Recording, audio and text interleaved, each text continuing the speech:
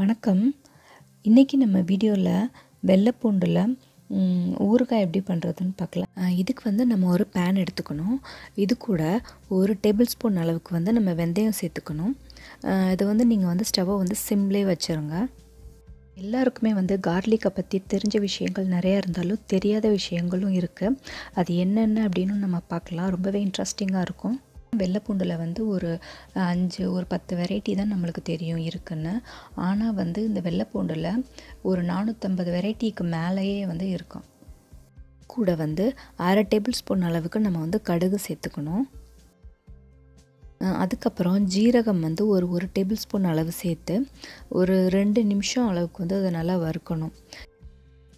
இது வந்து கொஞ்சம் கலரும் வந்து சேஞ்ச் ஆகும். அதே மாதிரி அதெல்லாம் கொஞ்சம் வந்து வெடிக்க ஆரம்பிக்கும், நம்ம போட்ட கடுகு அதெல்லாம். அப்போ வந்து நம்ம அதை எடுத்து வேறு ஒரு பாத்திரத்தில் வந்து நம்ம ட்ரான்ஸ்ஃபர் பண்ணி வச்சுக்கணும். வெள்ளைப்பூண்டை வந்து 4000 வருஷத்துக்கு முன்னாடியிலேருந்தே சாகுபடி பண்ணுறாங்களாம்.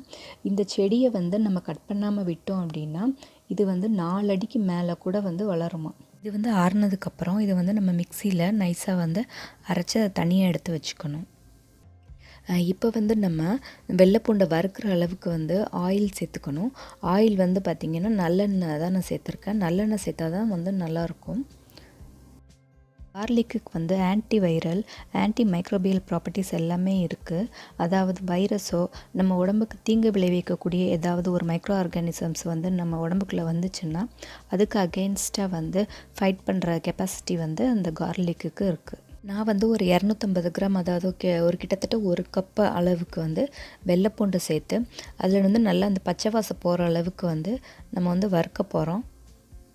கார்லிக்கை வந்து ரஷ்யன் பென்சிலின் அப்படின்னும் சொல்லுவாங்களாம். ஏன்னா வேர்ல்டு வார் 2 நடந்தபோது, அதாவது 2ஆம் உலகப்போர் நடந்தபோது அங்கே அடிப்பட்ட சோல்ஜர்ஸ் எல்லாத்துக்குமே வந்து பென்சிலின் வந்து அவ்வளோவா கிடைக்கலையாம். அப்போ வந்து அவங்க கார்லிக்கை தான் வந்து மெடிசனாக யூஸ் பண்ணியிருக்காங்க. வறுக்கிற டைமில் நம்ம ஏற்கனவே எடுத்து வச்சுருந்த இந்த வெந்தயம்லாம் வறுத்து வச்சுருந்தோம் இல்லையா, அதெல்லாம் நம்ம மிக்சியில் சேர்த்து அதை வந்து பொடியாக அரைச்சி வச்சுக்கலாம். முன்னாடிலாம் பார்த்திங்கன்னா, அதாவது இந்த யூரோப்பியன் கண்ட்ரீஸில் வந்து இந்த கார்லிக்கை வந்து ஒரு பேயை விரட்டுறதுக்காகவும் ஒரு இரத்தக்காட்டேரியை வந்து விரட்டுறதுக்காகவும் வந்து இதை வந்து யூஸ் பண்ணாங்களாம். இப்போ அந்த வெள்ளைப்பூண்டெல்லாம் வந்து ஒரு பொன்னிறமாக வந்து வர நம்ம வந்து அதை வந்து வறுக்க போகிறோம். அதாவது அவங்களுக்கு வந்து இந்த நம்பிக்கை இருந்திருக்கு, கார்லிக்கை யூஸ் பண்ணால் பேய் வந்து பக்கத்தில் வராது அப்படின்னு. அதுக்கு வந்து அவங்க என்னென்ன மெத்தட் வந்து யூஸ் பண்ணியிருக்காங்கன்னா, அவங்க வந்து இந்த கீ ஹோல்ஸு, அதுக்கப்புறம் இந்த சிம்னிஸ், இந்த புகைக்கூண்டு, அதுக்கப்புறம் விண்டோஸ் இருக்குல்ல, அதில் எல்லாத்துலேயுமே வந்து அவங்க கார்லிக்கை வந்து நல்லா அப்ளை பண்ணிடுவாங்களாம்.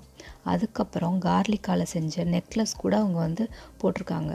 இப்போ வந்து கலர் எல்லாம் சேஞ்ச் ஆயிடுச்சு. இப்போ வந்து நம்ம ஸ்டவ்வை ஆஃப் பண்ணிவிட்டு அதை ஆற வச்சுருங்க. ஆறுனதுக்கப்புறம் நம்ம வந்து இதை வந்து மிக்சியில் வந்து அரைச்சிக்கலாம். இதை வந்து மிக்சியில் வந்து ரொம்பவே வந்து நைஸாக அரைக்கக்கூடாது.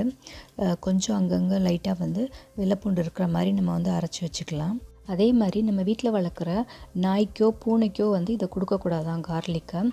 ஏன்னா இது நம்மளுக்கு வந்து நம்ம உடம்புக்கு இது நல்லது. ஆனால் வந்து அந்த அனிமல்ஸ்க்கு பார்த்திங்க அப்படின்னா இது வந்து விஷத்தன்மை உடையதான் அது. இப்போ இந்த வெள்ளைப்பூண்டெல்லாம் வந்து நல்லா ஆறிடுச்சு. இது ஆறினதுக்கப்புறம் அதை வந்து நம்ம தனியாக எடுத்து மிக்சியில் வந்து அரைச்சி வச்சுக்கலாம். நான் வந்து ஒரு எலுமிச்சை சைஸ் அளவுக்கு வந்து நான் புளி எடுத்திருக்கேன். இதை வந்து உங்கள் புளி வந்து ரொம்ப வந்து புளிப்பாக இருந்துச்சு அப்படின்னா அதுக்கேற்ற மாதிரி நீங்கள் அட்ஜஸ்ட் பண்ணிக்கோங்க. அந்த புளியை வந்து கரைச்சி அதை வந்து தனியாக நான் எடுத்து வச்சுருக்கேன். இப்போ வந்து நம்ம ஒரு பேன் எடுத்து அதில் வந்து நல்லெண்ணெய் சேர்த்துக்க போகிறோம். இதுக்கு வந்து குறைஞ்சது வந்து ஒரு 5 டேபிள் ஸ்பூன் அளவுக்காவது நல்லெண்ணெய் சேர்த்துக்கணும். அப்போ தான் வந்து இது நல்லாயிருக்கும், கெட்டு போகாமலும் இருக்கும், எண்ணெய் அதிகமாக இருந்தால் தான். நம்ம ஏற்கனவே கடுகு, வெந்தயம் எல்லாமே வந்து சேர்த்து நம்ம அரைச்சி வச்சுருக்கோம். அதனால் நான் கொஞ்சமாக கடுகு சேர்த்துக்கிறேன். கடுகு வந்து வெடித்ததுக்கப்புறம் நெக்ஸ்ட்டு வந்து நம்ம வெந்தயம் சேர்த்துக்கணும்.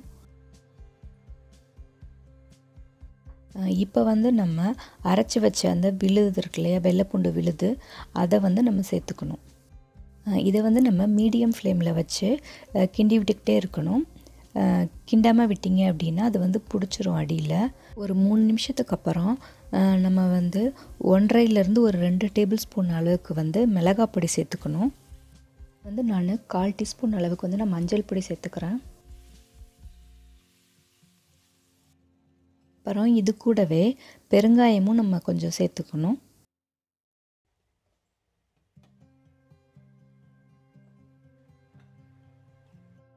இப்போவே நம்மளுக்கு எண்ணெய் எல்லாம் பிரிஞ்சு வந்துருச்சு. இப்போ அந்த எண்ணெயெல்லாம் பிரிஞ்சு வந்ததுக்கப்புறம் நம்ம ஏற்கனவே கரைச்சி வச்சோம் இல்லையா புளி, அந்த புளி கரைசலை வந்து இது கூட வந்து நம்ம சேர்த்துக்க போகிறோம். இப்போ வந்து இதுக்கு தேவையான அளவு வந்து நீங்கள் உப்பு சேர்த்துக்கலாம்.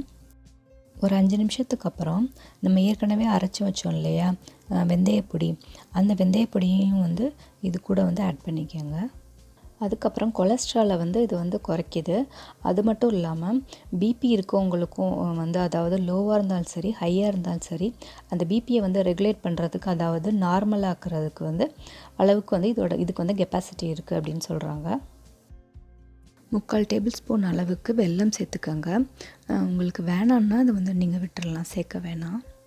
என்னோடய இன்னொரு வீடியோவில் நான் வெள்ளைப்பூண்டை வந்து ரொம்ப ஈஸியாக எப்படி உரிக்கிறது அப்படின்னு நான் வந்து ஒரு வீடியோ போட்டிருக்கேன். அதில் வந்து உங்களுக்கு 1 கிலோவாக இருந்தாலும் நீங்கள் வந்து 10 நிமிஷத்தில் வந்து உரிச்சிடலாம்.